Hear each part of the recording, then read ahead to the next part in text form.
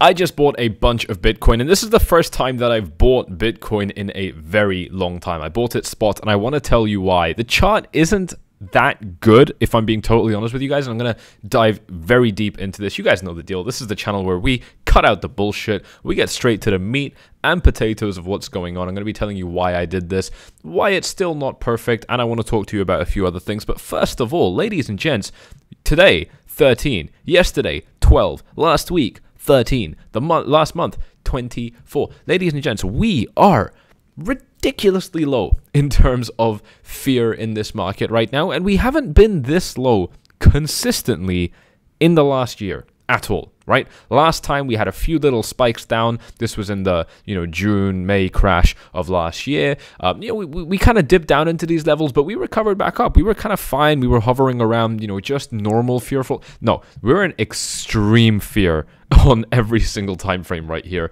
and it's not just that. We have this. I'm going to talk a little bit more about this in just a second. If you're excited for that, do me a favor and smash up those likes. First video back in 7 days. I'm out in Monaco right now. Really, really cool stuff going on. Follow me on Instagram if you haven't been seeing it. But what I want to talk about now is what's going on with Bitcoin on this chart. We are slowly trending down. Look at that. That is absolutely beautiful. This is not the right pattern to draw. Let me zoom in even further so I can draw this accurately. We are slowly trending down. And if you watch this channel regularly, if you have been hitting up that like and subscribe button, and you know the deal with this YouTube channel, then you are going to know what I'm about to say next, which is that these are generally bullish patterns. And the reason they're generally bullish patterns is because what we have over here is a very quick drop, followed by a much slower drop. And that is potentially a representation of the momentum shifting in the market. Whereas previously the momentum in the market was very strong to the downside, it was overwhelmingly bearish. It's now not that bearish. We can see this with the RSI very well. This is another great way to visualize it, right? A lot of people, they don't use the RSI correctly because they haven't been taught correctly, but here I am fixing that problem. The RSI right here is a show of relative strength. It's the relative strength index. And so if you see the RSI trending up, that is a sign that the market is getting stronger. So we've seen this right here, whereas the market was very weak right here, and we fell into extreme levels of being oversold down to a reading of 10, which I haven't seen for a long time on the 4-hour time frame. We did manage to climb back up, showing us that we don't have as much of an absence of strength, which you can interpret as being weakness. We don't have that much weakness right now as we did previously. We're basically hovering around neutral levels right now, ladies and gents, at a reading of 47. You can actually see it this time because I don't have my face cam on. And so this, to me, is a beautiful sign that the market could be getting ready to potentially break up, right? I mean, put it this way, guys. If the bears did have enough strength, I think they probably would have driven us lower by now. I think there's a good argument to make for that. I'm still going to talk about why we might drop down. Look, I'm not completely... Look, even if I've done something, even if I've taken a position in the market, it doesn't mean that I'm now completely closed off to the idea that I might have made the wrong decision. Making the wrong decision is totally normal as a trader. And my God, the sooner you accept that, the sooner you're going to start making a lot of money. So please, do yourself a favor and accept that you're going to lose money sometimes. But this is the thing. We've got this beautiful bullish pattern right here. We've got the RSI telling us that, you know what, we're not actually that bad. We're not that weak anymore. And the other thing is, because we've been basically holding these levels for quite a while, we've lost a lot of our bearish indicators, right? The 1-hour time frame was overwhelmingly bearish, basically as recently as basically the middle of this month, so about 14-15 days ago. But since then, it's pretty much become neutral. We don't have an Ichimoku cloud here anymore. We don't really have anything going on with the moving averages on the 1-hour time frame and on the 4-hour time frame. There's just not much going on. We are getting repeated rejections, but we're not getting strong rejections, right? I mean, if you take a look at this from high to low, it's a 5% drop. It's just not the same, right? Over here, for example, we had a 22% drop. Over here, we had, it's slightly bigger than the first one, 7% drop. But after that, we're just not dropping by that much. Okay, this one was 8%, and so on. It actually varies quite a bit. But if you measure it from the EMA ribbon, we're just not finding that much resistance. And crucially, the EMA ribbon is closing off. We had a big spread right here, and we don't really have any spread at all right now. You cannot see each individual moving average line, which tells us that we've lost lost momentum again on the 4-hour time frame as well. We've lost momentum on the 1-hour time frame. Look, we haven't had a proper spread on the 1-hour time frame since basically, again, mid-May. And on the 4-hour time frame, similar picture. Now, daily is not great. My bad. Let me go back to this page. What am I doing? Daily is not great. Daily, we do have a big spread and we have a big area of resistance. But what makes me not so worried about this right now is that this resistance area, basically starts a few $1,000s higher than where we are right now. I mean, if we take a look at this, the bottom EMA right here, by the way, this is new. I haven't seen this before. Starts at $30,700. So it's still, 1.7K below that. It's about a 5% swing, but it stretches all the way up to the mid $30,000 range. And I think that's where we could be going at least. This is the next kind of area of resistance. If you look at my yellow box right here, this is, pretty much the top of the resistance range that I've drawn.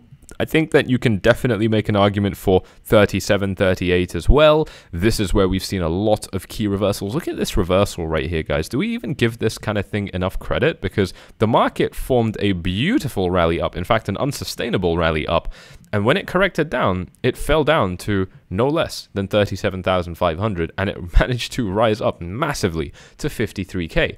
I don't want to ignore support levels like that. If this kind of level is triggering such a big support hit, I don't want to ignore that. So I don't want to ignore it as resistance as well. And what I'm saying here is that, in terms of the market potentially causing pain, right? We've got a lot of people giving up, just don't want to be in the market anymore whatsoever.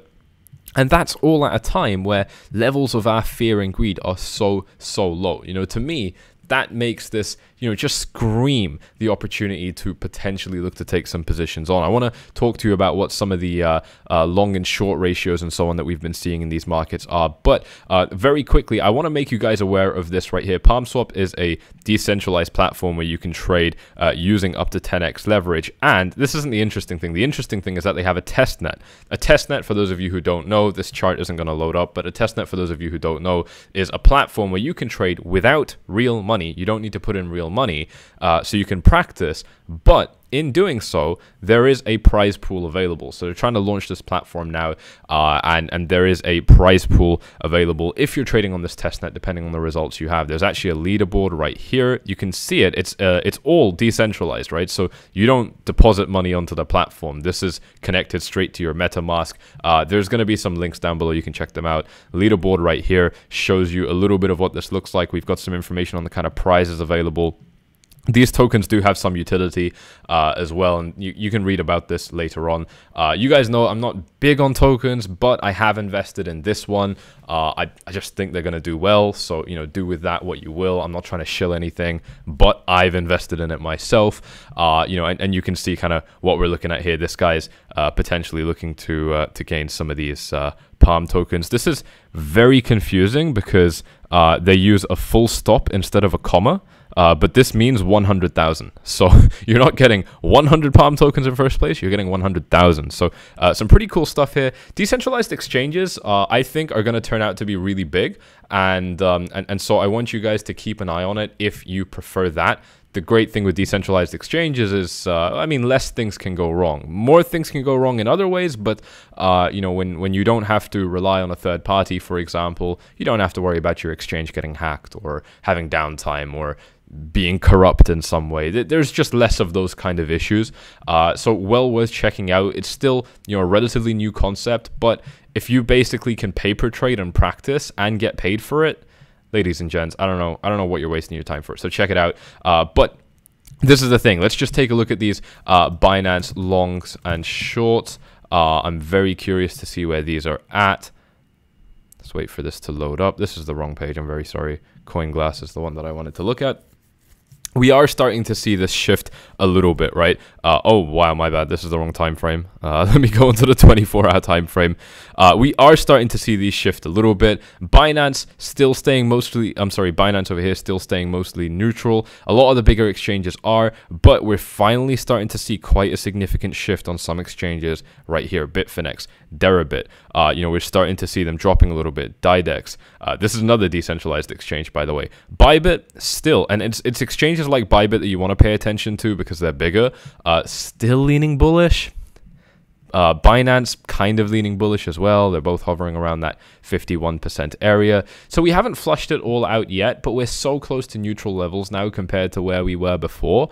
And I think this is a representation of where people are feeling sentiment-wise. I don't want to pay too much attention to this data because it can be misleading. And the reason it can be misleading is this is taking into account good traders as well. You don't want to be looking at what the good traders are doing. You want to look at what the bad traders are doing, and then do the opposite. So this is why I'm more interested in the fear and greed index. Good traders are never fearful and they're never greedy. It's just a fact of the market. If you're a good trader, your mindset will be such that you can't experience fear and you can't experience greed. If you don't know what that feels like yet, you need to get there.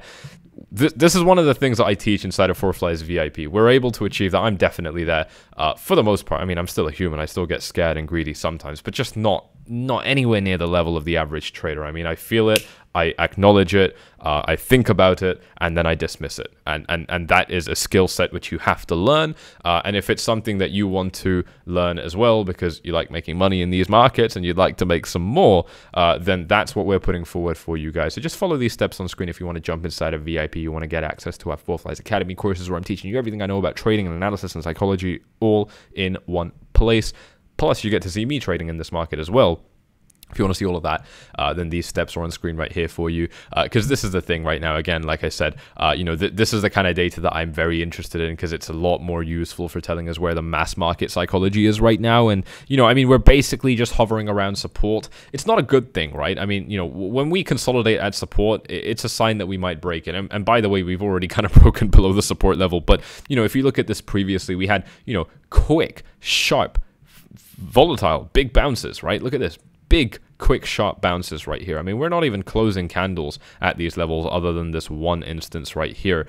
We're just not closing that low. We're very quickly recovering up. That shows us that the market is strong. And we know this because if we measure the size of these pumps, I mean, it's moving up by like 40%, in this case 23%, in this case 80%, in this case moved up by 20, in this case up by 96 before the rally ended. So, these are triggering big bounces, and we don't have that right now. Instead, we're just consolidating, which is a major sign that whereas the bulls should have stepped in, they didn't. Perhaps they couldn't. And so we are consolidating here, and that is inherently a very bearish sign. So we go back to why I bought Bitcoin, and look, here's the thing. It's because people are very fearful right now. It's because I'm hearing a lot of sentiment of why we're guaranteed to go down to 20 or why we're guaranteed to go down below 20. And look, I'm not ruling it out. I've still got more money on the side if Bitcoin falls down to 20, and my God, you best believe I'm going to be buying Bitcoin down there if we get it. That is my ultimate wet dream, is if Bitcoin comes down to 20K, even a little bit lower. That would be cool. In fact, the lower Bitcoin goes below 20K, the more likely I am to start looking at selling my Ferrari, my Porsche, my Tesla, both of them, both the Porsches and both the Teslas, just so I can keep going all in on Bitcoin, because it would be the most obvious trade of a lifetime. I'm hearing people genuinely, seriously, looking me dead in the eye. I'm in Monaco right now with all the crypto YouTubers, right? Looking me dead in the eye saying, we might be going down to 6K. And I'm thinking, bro, you're smart. I get you. And that's exactly why I think we're not doing anything like that, at least anytime soon.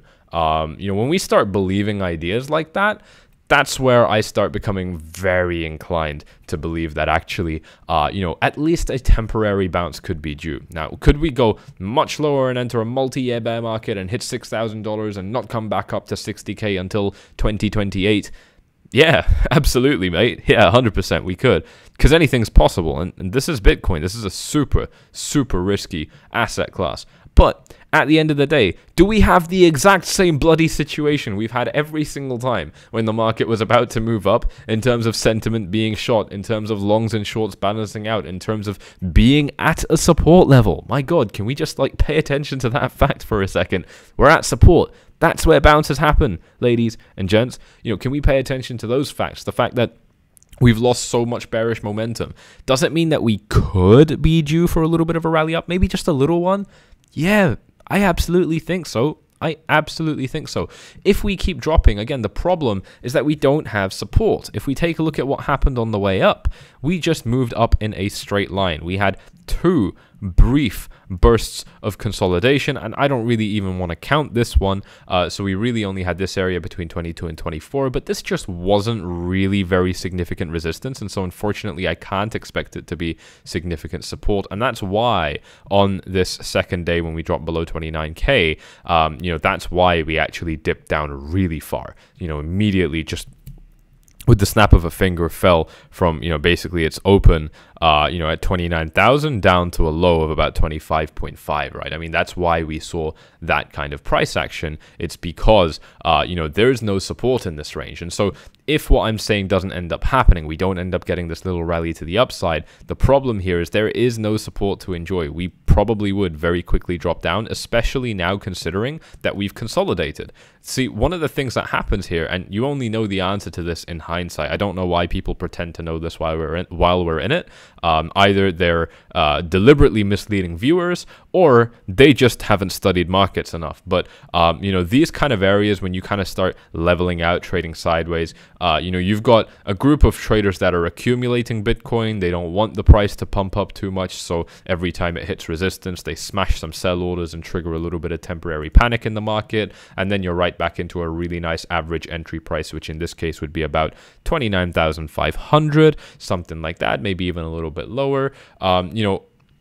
But what you also get at the very same time is people planning to distribute. Every time the market drops lower, they want to buy it up. They want to make sure that we don't lose these floors, because they know that panic is coming, and the market is going to drop, and so they want to slowly average out a nice exit price, which would also be at about 29.4. And the reason I'm saying this is, these are two very smart groups of people that are doing stuff like this, and you won't know which one was correct until you make the move. If we move up, it's going to be very obvious. This was accumulation. Of course it was accumulation. We're trading sideways for X days. We haven't really done anything. The fear and greed index, the longs, the support, the lack of bearish indicator, you know what I mean? Like, we're going to have a little bit of that sentiment, but if we drop down, well, it was very obvious, right? We were at support and so on. So the reason I'm pointing this stuff out to you is to show you that right now is a time where this next move could be pretty explosive. It's probably, if we move down, it's probably going to be more explosive than if we move up, but it's still potentially looking to shape up to be very explosive nonetheless. And I just want to make sure that we are aware of that, because at a time like this, where we're in these markets, when people are very, very uncertain, I like to be a little bit more of a contrarian. I like to keep a distance from what's going on the battlefield, retain a little bit more of a bird's eye view. And what that's done for me right now, it's the same energy when I bought Tesla at $36 pre-stock split. I'm seeing way too much bearish sentiment. Bitcoin didn't automatically become a worse technological thing. It's not a weaker piece of tech. It's not technologically inferior today compared to where it was at 65 or 6k. It's getting better every single day, and I think these are facts that people just don't want to look at right now. I'm totally willing to take the hit if we drop down. I'm just gonna buy more, but like I said, at the moment, I've been saying that I wanted to buy Bitcoin pretty much since like around probably around these levels, around this range right here, is where I started to say that I want to buy Bitcoin. It was around here that I warned that Bitcoin could crash massively. It was right over here where I changed my mind and thought we were going to $80,000. And then it was right over here again where I changed my mind back to being bearish. And pretty much, I don't want to say bearish, but definitely expecting that we could drop very, very low. This is where I started to want to buy Bitcoin. And this is where your boy pulled the trigger. So just putting all of that into perspective for you guys. Once again, VIPs knew about this when I did it. I'm already in a small profit. I don't want to talk too much about that. But if you do want to get all the updates on what's going on inside of VIP, then these are the steps on screen right now to join. Just one more time, that's the first link in the description down below. Then the @4flies button at the bottom of any post inside of 4flies Gold, and then send message to ask me how to join. Right there. We'll get back to you very, very soon. This is a direct chat with me, by the way. I can see all of these messages. I might not reply. It might be my assistants replying to you, but you can definitely reach out and see what's up right there. You know, I don't want you guys to be ignoring this right now. I think a lot of people are getting way too caught up in their emotions, their feelings, their fear, their, you know, and fear is a big emotion. And, you know, I mean, things are changing. We're in really weird times. But, you know, one other thing that's definitely caught my attention is, you know, look at this rally on the S&P 500. You know, the S&P 500 managed to rally from a low of 3,800 up to a high of 4,150. That's a 9% recovery. And it was actually pretty quick. It was within, by the looks of it, about a week. I don't think I drew this correctly. Let's see. Okay, about 4 days. So, you know, I mean, pretty fast. And at the same time, you know, look at what happened to the dollar. I've been calling for this for a while, saying that we need to get a bit of a drop on the dollar. We finally got it, and this drop came in pretty quickly. Now, it might not keep dropping, but a 3% drop for the dollar is absolutely enormous. And if it does keep on dropping, and you know, it's not just the S&P 500. We've got NASDAQ right here as well, you know, also bouncing up. NASDAQ actually cleared some local resistance right here. Look at this. This was a little bit of local resistance. If I drop a line right here, and then I zoom out onto the 1 day, you know, this level has been technically significant for a while, but if you trace this dotted blue line, which means the current price, we're above it. We're above each of these highs right here. We're above this support. We're above these highs right here. You know, it's looking well for these conventional, at least temporarily. You know, it very well could just kind of spring up a little bit, capture some more resistance right here, and then drop lower. You know, and maybe even sweep the previous low. And the S&P 500 absolutely could do that, and Bitcoin absolutely could do that. But what I'm seeing here is the S&P 500 forming a very impressive rally. You know, when the S&P 500 moves up by 9%, Bitcoin usually blasts it out of the water, and it just hasn't happened yet. And to me, this is a sign that, you know what, I think we might just be in a little bit too much irrational fear. I definitely am seeing this backed by numbers. I'm definitely seeing this backed by people I'm meeting with, people who I would consider to be quite smart. And I have no problem. I have no problem going against the herd because, like I said, I don't let these two feelings, fear and greed, control what I do. And so as a result of that, yeah, I feel like I'm doing something that's straight out of a textbook. It might not work. That's totally fine. I'm super confident with it anyway. I'm very happy with it as it is. And there you go. That is my take on what we have going on. One more time, take a look at PalmSwap. This is a test net. You don't have to deposit anything. You do have to connect it to MetaMask, but you don't have to deposit anything. I mean, you can't deposit anyway because it's a decentralized exchange. And there are some very nice prize pools available right here as well. So again, for you to practice trading and potentially get paid for it is very impressive. I'm just curious, by the way, right here. So by the way, you get rewarded if you're in the top 100. I believe that's the case. I might be wrong about that. You only need to make 30% profit to get something. You know, so this is basically free money. Worst case, you can just, you know, throw in some ridiculous, you know, 10x leverage long that might not make total sense. And it might still, I mean, you know, to beat this, you only have to make 3% profit.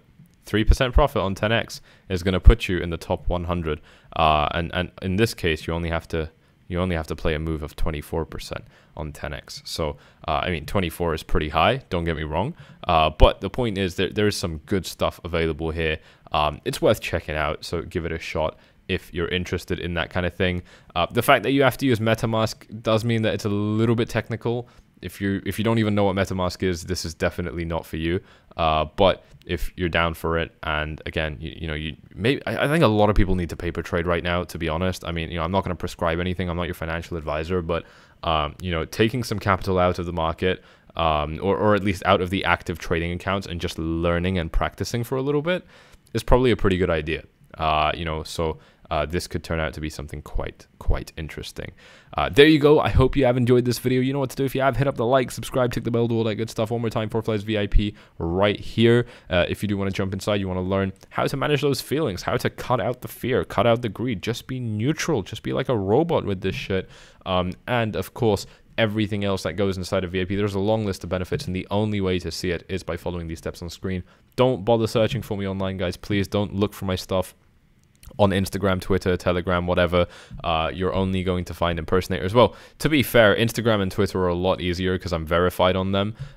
This channel is also verified on Telegram, by the way, but there's so many impersonators out there. So the best thing to do for each of my social pages, including Telegram, but also, you know, Instagram and Twitter, is just use the links in my description. That's going to be the only way that you can be absolutely sure that you're talking to me, that you're seeing my content, not a scammer. So there you go. Steps are on screen right there. Just click on each of these red boxes in this order. It'll take you less than 30 seconds. You don't have to make any signups or do any downloads or anything like that.